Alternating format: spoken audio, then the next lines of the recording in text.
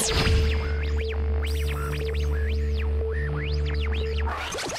don't know, Thad, just a day after that kind of game, how you feel and how you think your teammates feel. We definitely feel bad about it. You know, we didn't want to be the team that they got their first win off, but you know it happened. You know, we got to look past that day and just try to come out here and just capitalize from practice and just play.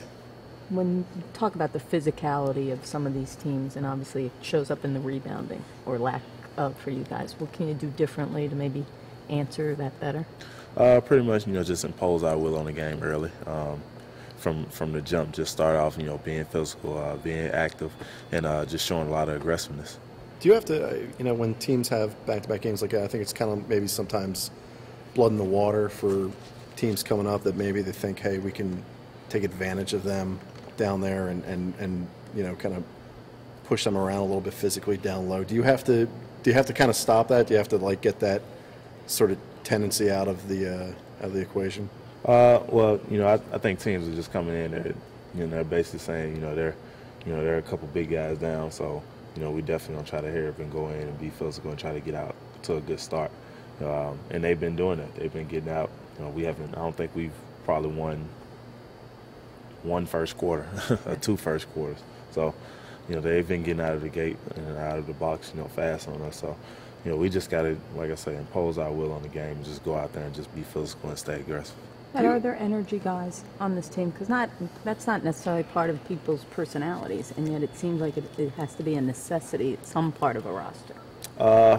Actually, I think, if we continue to play as a team and go out there and do the things that we know how to do as a team that we were doing in preseason, then the whole team is energy guys. So, we just got to pick up our intensity a little bit. I'm going to continue to go out there and keep playing hard and do the things that I do as far as bringing the energy, trying to rebound the ball, and trying to do a little bit of scoring.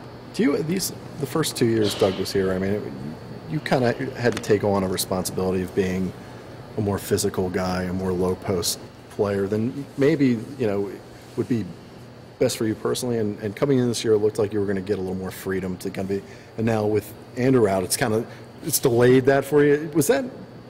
Did you have to kind of mentally kind of say, don't get disappointed about that, or don't let that?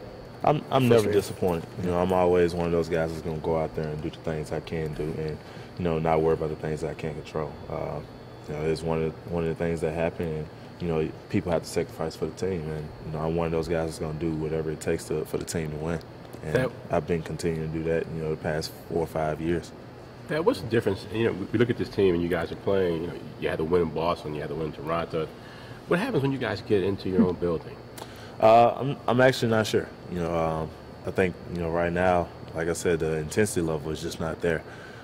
We have to be more active, and we have to go out there and play like we want to win the first quarters, or we have to go out there and just bring a lot of energy. And right now, in the first quarters, we're not bringing that energy.